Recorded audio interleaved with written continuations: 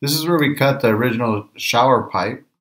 This right here is the trap. If you notice, we turned it around. Now it's facing the exterior wall. This is the T. One part is going down to the gate valve and the other one is going out towards the exterior wall. This right here is the gate valve. This is where the gate valve handle is going out to the exterior wall. This is the sewer feeder pipe. This is going to go back to the sewer. This is the Greywater feeder pipe. This is going outside. It gets connected to a filter distribution box, or it just goes straight out to the lawn. This is the sewer connection. This is where we're going to connect back into the sewer line. This right here is where it used to be connected to the trap. But remember, this is where we made the cut. Right here is the air vent. This is going up to the air vent, right to the roof. Okay, now this is the final connections.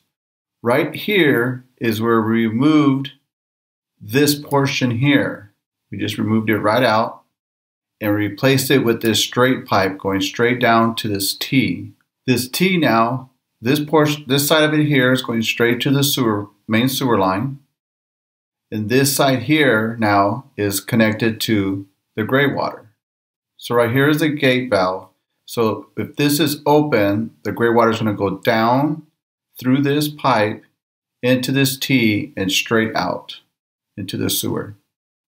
If the gate valve is closed, the Greywater is going to back up through this T and go straight out to a filter box or directly to the lawn.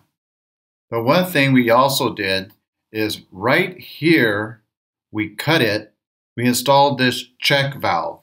They also call it a gate valve. This thing is very important. What it does, it prevents the sewer water from backing up and going out into the Greywater system if the sewer system ever does back up. This is very important that you install this, and most permits and cities require it.